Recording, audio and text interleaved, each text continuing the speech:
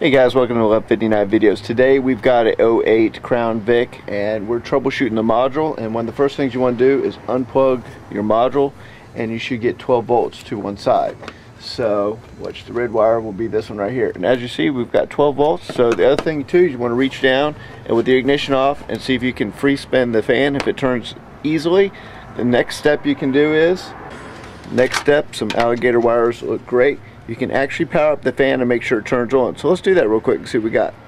Now the alligator clips in place. We're going to go ahead and touch the battery press, see if the fan turns on.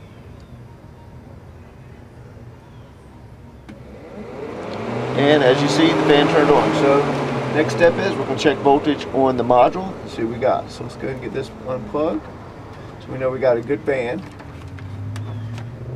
So next step is to plug the old module in. Now you have 3 plugs in here. You got the ground, the positive, and then you got a fan variable.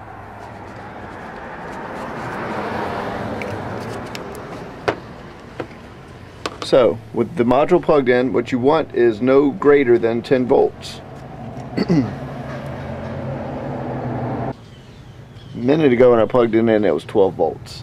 So now it's dropping, it's doing all sorts of crazy voltage on there. So a lot of times when you have a bad fan, which we just had a bad fan, so you replace the module and the fan together. So we're actually doing the troubleshooting.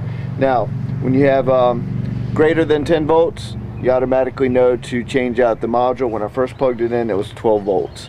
So we've got the new module right here, and we're going to go and install it. And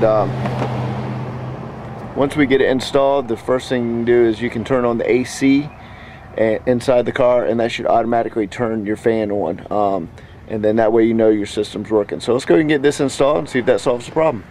Now with the new fan module installed, all it is a Phillips head screw on the one side. It just clips into some grooves on the other side. So let's go and start the car up, turn the AC on, see if the fan comes on. Now with the car running, you can actually hear the fan kicked on. You can feel the breeze coming up through there. So just that simple, that's the fix for you guys. It's a little bit of troubleshooting. You can order these modules online and change them out. If you change out your fan, it's a good thing to change out your module at the same time. So I hope that helps you guys. 1159 Videos out.